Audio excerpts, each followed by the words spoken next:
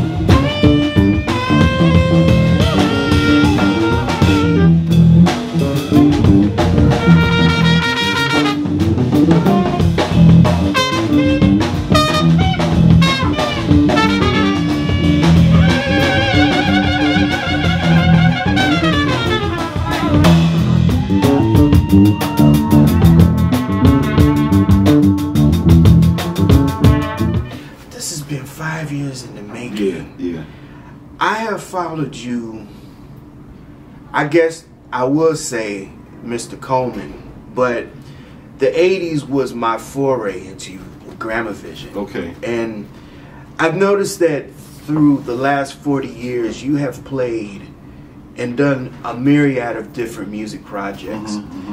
Tell my viewers what went down on that band stage Saturday night. Well, it's interesting that, but first of all, Brian, it's cool to be here with you. Yeah, it's been a while that we've been trying to get together, and I'm glad that you've been just following. So you've been following what I've been doing, which justifies what we're doing now. And basically, on Saturday night at the concert, I put together these guys that I knew that the chemistry would work. You know, I wanted to. I mean, I just wanted to be able to express everything that those guys were able to do to the audience. One might say, well, Brandon Lopez. Well, you know, we've seen Brandon Lopez. He's crazy at what he's doing, but I like the fact that he goes at it. You know, he doesn't care. He takes that bass to another level. So folks were probably trying to figure out, like, what is he going to do with Jamaaladeen?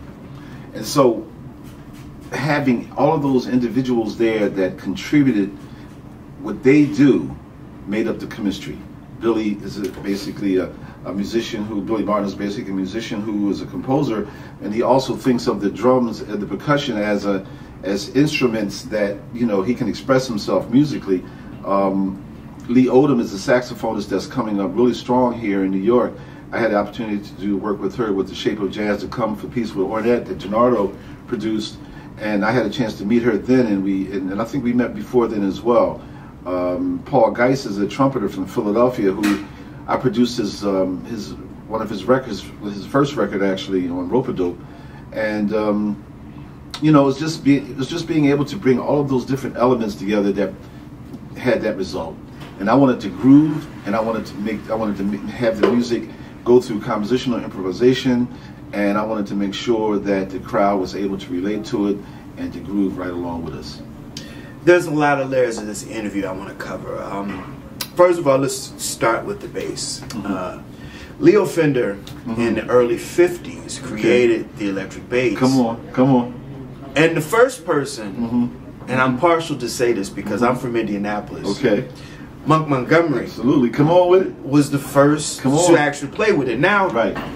52, 53 is when he started playing the electric bass. Now, let's fast forward to 61, 62 in Detroit. And there were these little guys in the snake pit on West Grand Boulevard called the Funk Brothers. Right. And James Jamerson kind of took what Monk Montgomery started with, but took the bass and put it in the forefront. Right. And then towards the end of the 60s, we have guys like Larry Graham, Stanley Clarke, and in the 70s we get into those guys and Jaco Pastorius, where the bass is moved into the solo aspect of what electric guitar is. Right.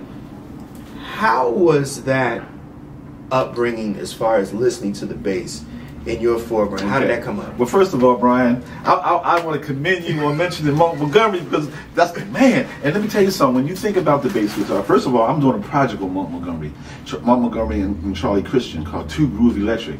Basically, Monk Montgomery being the first one to bring that bass to the forefront. And the interesting thing about it, in 1951, when Leo Fender designed the Fender Precision bass, he gave it to Lionel Hampton. Because Lionel Hampton had the hottest band that was jumping off at the time. Monk Montgomery was in his band. So, and there's an ad, a paper ad with showing Lionel Hampton holding the Fender bass, Precision bass. So that was the first thing, and then he gave it to Monk Montgomery. Monk Montgomery played it, you know, all around, recorded with it. So it's very interesting to me and very special to me when you think about the bass guitar. You know, a lot of times, you know, they're promoting the white guys playing the bass guitar, blah, blah, blah, blah. But a black man was the one who first started playing the bass guitar around, you know, recording with it and playing with it. And that's monumental. Right. That's monumental.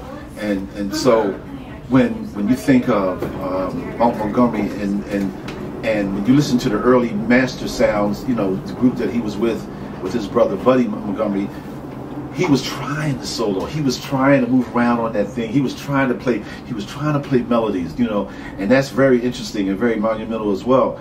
You take that up to the point where in 1970, even after all those other cats, Jaco and Stanley and Alphonse Johnson and all those guys who were, you know, leaning towards trying to play more, you know, melodic things, even Monk Montgomery did a record in Philadelphia, produced by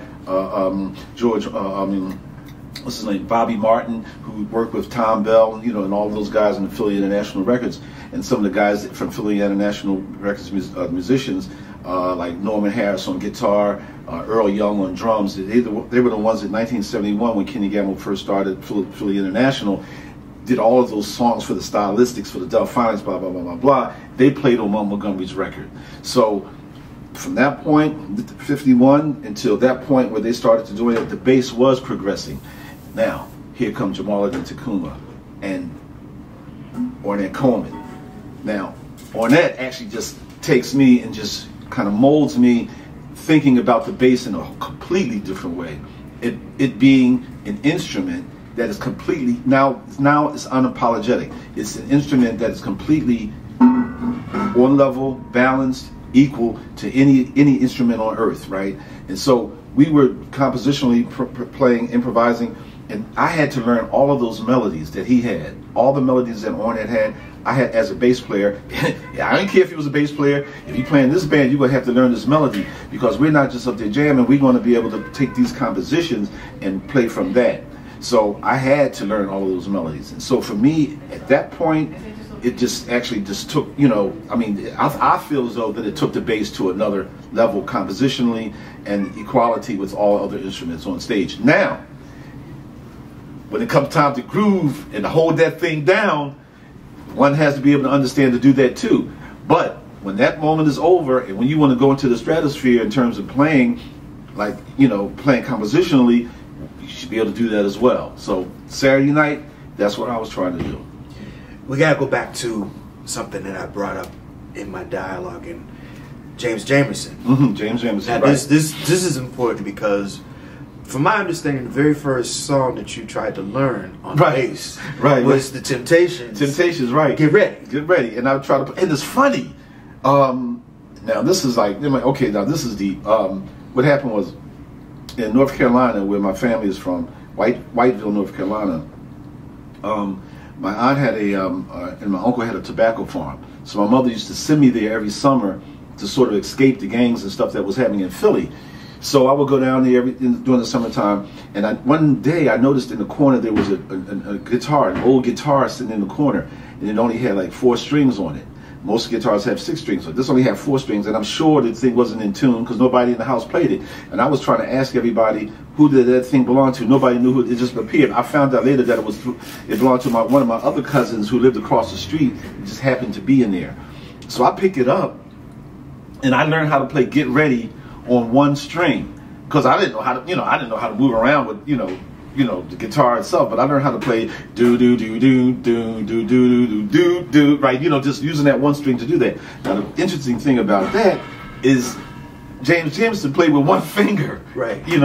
So to me, as you mentioned that brought that to mind, yeah. Because when we talk about James and the evolution of bass guitar, right? And there's some rock basses. We're not going into them now, but when I listen to James, when I hear Just My Imagination, right, it's poetic. When you're interpreting and playing the bass, how are you internalizing your style? Because sometimes people can write it down and explain it. Dr. Barry Harris was very good at explaining bebop and monk. How do you internalize and explain playing the bass in your style? Well, first of all, it's just flowing. I'm not. It's a natural thing where I'm really not thinking about it. It's just if I'm thinking about melody, if I'm thinking about playing in the context where everybody's sort of creating and improvising at the same time, I'm thinking of the melody. But if it's a groove scenario, I'm thinking about locking with the drummer, keeping that groove thing happening. And that's a feat all by itself. Because now you got a lot of bass players like doing gymnastics. No, can you just sit down on that groove for like 5 minutes straight? Can you lay into that? Can you lay into that thing and like form a hypnotic thing that it transcends from the bass to the person that's listening? And as you mentioned, like that, all of those things that James Jamerson did was absolutely magnificent. And a lot of the bass players they all patterned themselves after him. Yeah. All the guys that played electric Fender basses after that, they patterned themselves after James. And James, and a lot of and there's an interesting documentary called "Standing in the Shadows of Motown," and it features the story of the Funk Brothers. Right. And what a lot of people don't understand, those musicians that were in the Snake Pit, James Jamerson, Ronald White, all of those guys, they were jazz musicians. They were jazz musicians. Look, let me tell you something. There's a group called Willie and the Mighty Magnificents. Willie and the Mighty Magnificents was the backup band for Sylvia Robinson and her husband Joe Robinson. They had The Moments. Okay. All of that stuff that you hear from The Moments, the Whatnots, Linda Jones, all the stuff that came out of Jersey. Willie and the Mighty Magnificents was the backup band for them. And they basically had a bass player named Val Burke. He was the one who I first saw that turned me on when I was, looking. There's a theater in Philadelphia called the Uptown Theater, which is just like the Apollo in New York, where all the groups would play at, doing their R&B stuff, doing their songs, touring around. And they call it the Chitlin Circuit, whatever. But they would all play around that. And one day, I was at the Uptown looking at a concert, sitting in maybe the third row or whatever, and Val was playing, and all of a sudden he took his hands off this. He was doing a solo. They were probably playing something like Higher from Sly and the Family Stone, and he was soloing. He took his hands off the bass and started blowing his fingers like they was on fire. I was like, what? That was it for me. And so that whole concept of what James Jamerson brought, all of those guys, all of those musicians sort of gravitated towards that, in terms of like approaching the bass. And that sound, those round wound strings before, flat wound strings before round wounds became popular on the bass guitar, they were all playing that round wound string, the flat round strings. And they all were coming from, actually the early Motown records was done on an upright bass. Yeah. So they were all, everybody who was leaving the acoustic bass going to electric was kind of approaching it like that. If you look at a lot of the early electric bass players, they weren't holding their bass like that. They were holding it like that, kind of upwards, playing electric bass like that. So it was a good transition.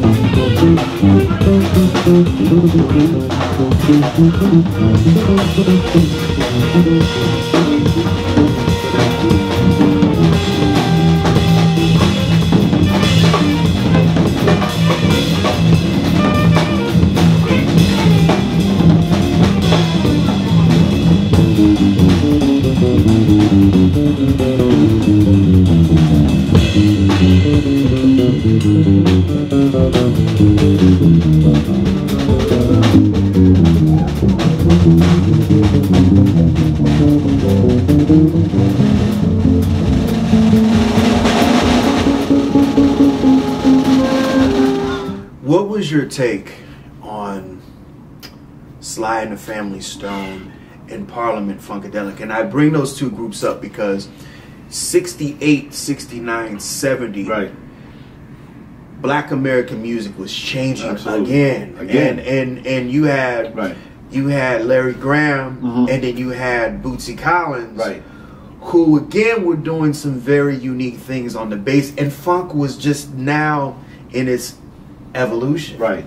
Now, for me, growing up in Philadelphia, that's where I started at. I started out listening to War, Mandrill, Rufus, Cold Blood, Chicago, Blood, Sweat, and Tears, you know, all the early Mother's Finest. We listened to all that stuff. And so there was this Parliament Funkadelic. So there was this transition from the singing group concept, you know, to the more self-contained band thing. And everybody was clean, everybody was sharp, everybody was colorful, everybody was doing their thing. And so you had that transition from that situation, because even before Parliament Funkadelic became Parliament Funkadelic, they were the Parliaments. Right. And if you look at some of their older photos, you know, they're sitting there, they dressed like the Temptations. So you had, and Sly and the Family Stone was the same thing. You had all of those groups that were transforming themselves from the singing group, you know, doo-wop kind of scenario to more self-contained thing. And so the music became more funkier, the music became more rockier, the clothing became more psychedelic, the hairstyles became longer, you know, and the jamming became even more intense, you know. What is it about Philadelphia that produces some hellified organists? Yeah, I think just it's just, you know, one after the other. They all check each other out, and they all being inspired by each other, and they just try to keep moving that thing forward. Because even Joey DeFrancesco, he was a phenomenal organist, you know, in the tradition of those guys that were doing that stuff before. Sure, all those people that were doing that stuff were absolutely, you know, phenomenal at doing what they were doing as far as the organ was concerned. And even in the local bands that was happening in Philadelphia. You know, if you didn't have a B3 organ on stage with you, you know, it wasn't happening. So the organ was a really important, you know, feature in Philadelphia, as well as bass guitars, you know, bass players. And drummers. Drummers too, drummers too. What is it? You have a project, and I saw you play this last summer at Marcus Garvey Park in Harlem. Okay. The Last Poets. Those guys, to me, really are the fathers of hip hop. And spoken word has always been part of Black American music, right? By way of the shout, the field shouts, right? What was it about working and collaborating with the Last Poets? I know there's another part of your musicianship of collaborating, but what was it about these guys that you connected with? Well, yeah, well, again, during that same period, you know, we're talking late 60s, 70s, late 60s, mid 60s, late 60s, 70s. When my introduction to jazz music came about in the barbershop, you know, there was a barber there named Sonny, and he would cut everybody's hair, and he would have a station in Philadelphia, WRTI, playing, and they would be playing all the jazz stuff. And I think some of the early jazz things that I heard was like Freddie Hubbard or Lee Morgan or whatever. And so it was important for me to try to like tap into what was going on musically, with all of those individuals contributing to the total sound that was happening in Philadelphia. You know, it was important for me to do that. So jazz was happening, R&B was happening, Latin music came later because of my high school. My high school had the only Latin band, because I lived in an area in Philadelphia that had a lot of the Latin community there. So we was the only high school in Philadelphia that had a Latin band. So that contributed to everything as well. You know, their albums, you know, This Is Madness is my favorite record by them. You know, the times were changing. They spoke of what was happening. Do you find that now music doesn't speak of the times now? Do you think the music is becoming disposable? Well, even then, during that period when I first heard the Last Poets, they were talking about what was going on at the time. You know, there was a lot of things. Unfortunately, there's not much there. You know, when you listen to their earlier stuff that I first listened to when I first found out about them, when I was listening to jazz, when I first found out about jazz, when you look at the things that they were talking about, when you look at things now, it's a lot of things that are still similar. They were talking about the plight of black folk, what we needed to do to be able to upgrade ourselves, what was happening around us that was keeping us down, the things that we were aware of that they wanted to talk about that would make other people aware of it, that weren't aware of it, that weren't in the community, that didn't know. And for me, the connection that I had with them musically at the time, when I did that record with them, when I produced a record for them, it was an opportunity for me to try to still extract all of those stories, all of those things that they were talking about then. So I found myself in a place where, wow, I'm working with the Last Poets, and it was kind of surreal in that I had the opportunity to just to put myself inside, first check out what they were doing. You know, when I'm producing a record, it's not a producer's record. It's a record that I'm thinking about what it is as artists, what it is that you want to do, what it is that you want to express, and I basically helped them do that. And so here I am at the helm of the ship, working with these guys who are you know, masters at what they did in terms of the spoken word. And so for me, it was important to try to get that story, continue on with that story, to continue on with that. Now, what I wanted to do, my little input, was to bring some musicality to it.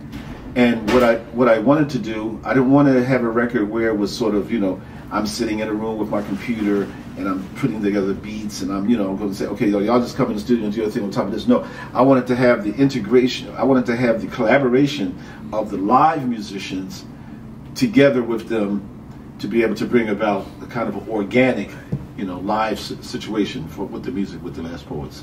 As a producer, do you find it now at your age it's easier to groom and bring out the best of the artists, or do you have a hard time working with artists who kind of are reluctant to new ideas, to bringing music out? No, most of the time I think because I'm the elder statesman now, you know, even in front of at the door, you know, they give me respect, and I give them respect back. But I mean, I don't look to that like, you know, you got to give me respect. No, they see what I do. They've seen what I've done. I don't have to, you know, come and beat my chest or whatever.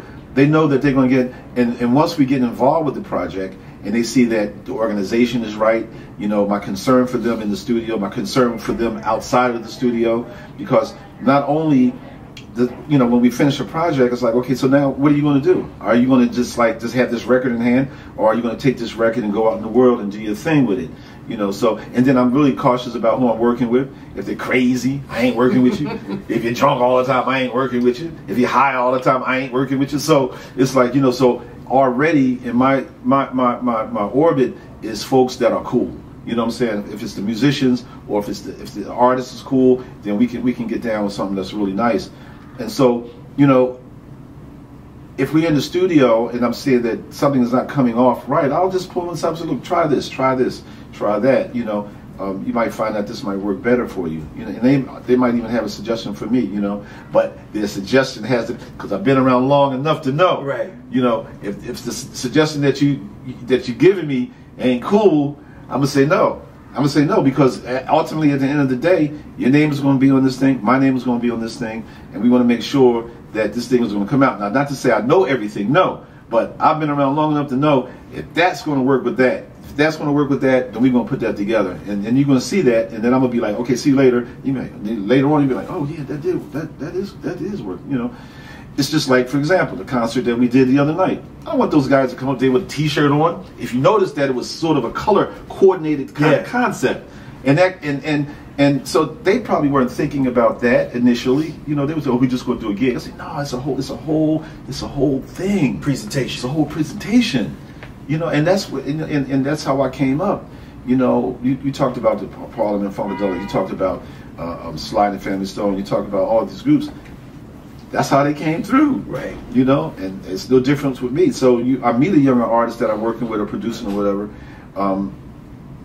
Take a look at this, check this out. And maybe they might not see it, but you know, when the project comes out, or the cover comes out, or you know, whatever it is that's put together for them, when it comes out, they can see that this was actually pretty cool to do it like that. You know, and I could be wrong a lot of times, but you know, for the most part.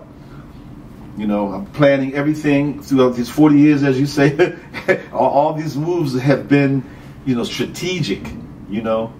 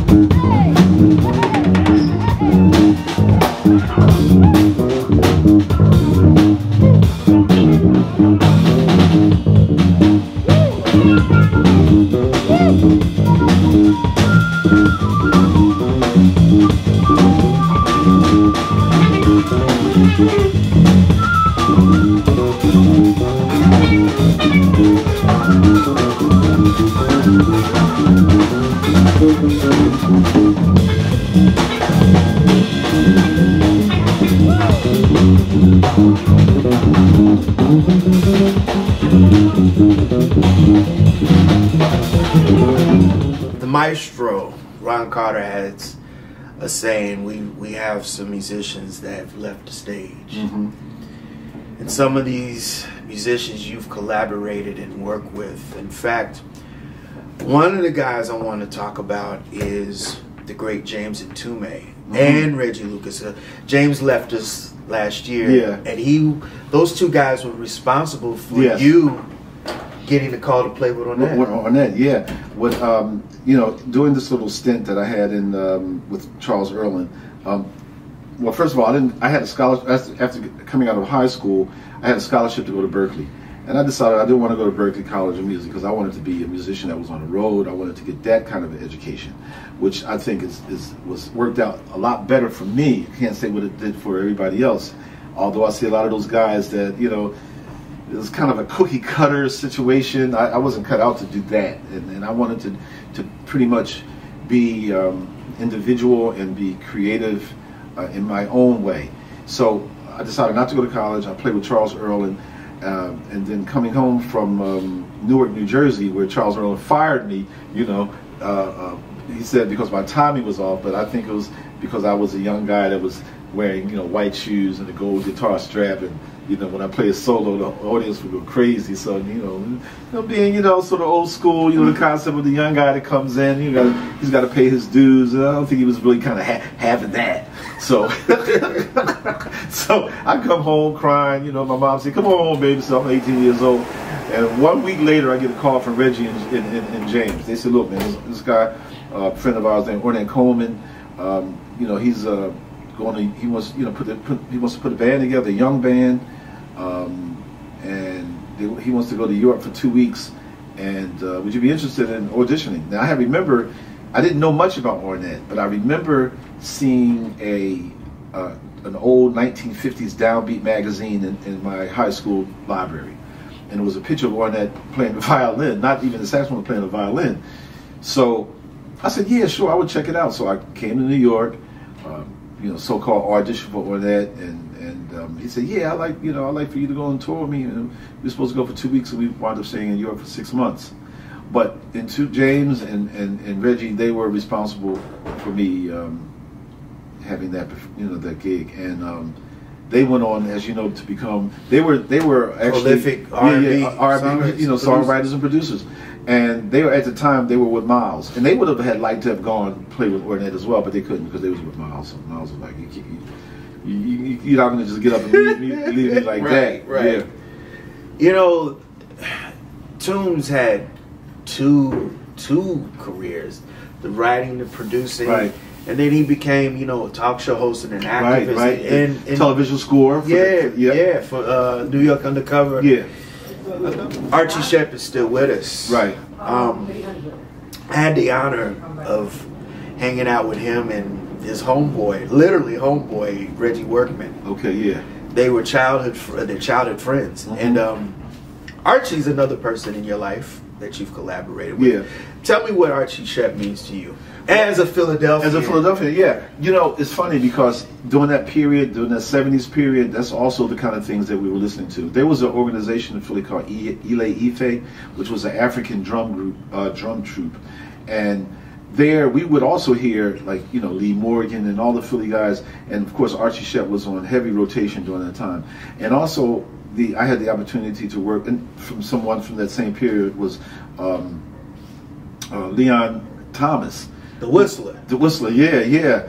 And that, I mean, you know, working with him, being in the studio producing, with him in there, that was very interesting. You know, what was he like? He was magical. He was magical. He was calm. He was always cool. He was and then when you look at the stuff that he did with Santana, I think that was a gift that Santana had. That probably, I know that he realized it, but I mean, you know, that was a gift for Santana to have Leon Thomas in the band. Right. And those lyrics and things that he would come up with, praising God, you know, along with Pharoah, that was some really. Now they talk about spiritual jazz now. They try to turn that, but that was the real spiritual jazz. He was ahead of his time. Ahead of his time, yeah. So to be in the studio with him, me at the control booth, you know, producing, that was something. And I also had that experience with someone who's still living, Taj Mahal. You know, we have a record that has not been released, and yet it hasn't been released yet. I'm thinking about, you know, probably releasing it. But he was another one. I'm sitting in the control booth as a young guy, me and this engineer named Greg, man. I had to be like 25 years old or whatever, and I'm sitting there, you know, directing him. And he's like, okay, now what you want me to do now? He's like, come on, man, I gotta go. I was like, oh, all right, let's try to get this take right, you know. Taj is one of my bucket list interviews. I gotta break bread with him. Yeah. Because again, and it goes back to what we're talking about, the griot, the last poets. Mm-hmm. The spoken word is very important. The blues is. I always tell people about black music, and this is where the theologians get it wrong. Mm-hmm. You can't have gospel without the blues. Right. You can't have jazz without the blues. You can't have hip hop without the blues. Right. I mean, if you look at Nas, the rapper, his father's Oludara. Right. Who's on my first album? We're gonna go into that. We're gonna go into that. We're gonna go into that. You know, Nas is really an extension of his father in the tradition of the oral tradition. Right. What was Oludara like? Again, mellow, cool. When I did the record, him and Julius Hemphill, they came to Philly. I was a young boy. I was up here in New York. I said, look, I'm doing my record. They came in. They came to Philly, and they got in the studio. And then it was interesting how Olu approached his solo. Because I was like, you know, I was kind of clear about how I wanted the sequence of the solos to go. I wanted Julius to do the first solo, and I wanted Olu to do the second solo. And so, you know, Julius starts, you know, he starts his solo, you know, 16 notes, and then Olu came and he was like, completely different. And I ain't dig it at the time. I was like, oh, I want you to play like, you know, I didn't say anything, but I was like, but the more I listened to it, I was like, oh, I see how he approached that, which was much different than the way that Julius did it. Because they weren't trying to prove anything. They were already master musicians. They could have played, they didn't have to play 16 notes or whatever. But, you know, that's what Julius did because he wanted to start it off like that. You know, it was a kind of a swing thing, so he wanted to start it off like that. But Olu completely changed the vibe up on that. And then I had a singer named Barbara Walker. She's a local Philadelphia singer, and she was kind of timid, you know, because I wanted her to do something different. If you listen to that piece, Showstopper, the way she's approaching it, she's not approaching it like a Ella Fitzgerald, scatty kind of thing. You know, she did this thing, and I was like, you know, try this, and Julius and Olu was really supportive in trying to calm her down to do what she needed to do. And so that was really interesting. Also, in terms of Nas and his father Olu, you have the cellist Dawood. What's his name? Dawood, and his son is I forget the son's name, but he's a very famous vocalist. Really? You know, as well. Okay. You know, I'll send you the name. Yeah, I'll send you that name. Yeah. Jamaaladeen. I like to personally congratulate and thank the talented Jamaaladeen Tacuma for his time. Also, I'd like to congratulate and thank the talented Bryce Rosenblum, the artistic director of this year's 2023 New York Jazz Festival, as well as Matt Merowitz and his staff at Alter Media for accommodating me the time and space here at this year's festival at the venues. Also, I'd like to personally thank the staff and management at Superior Ingredients in Brooklyn for their warm hospitality. As always, people, please like, share, and subscribe, and leave comments on my page on YouTube and Vimeo, as well as follow me on social media by way of Instagram, Twitter, and Facebook. Until next time, remember, if it's in the groove, it'll make you move. Till next time, peace.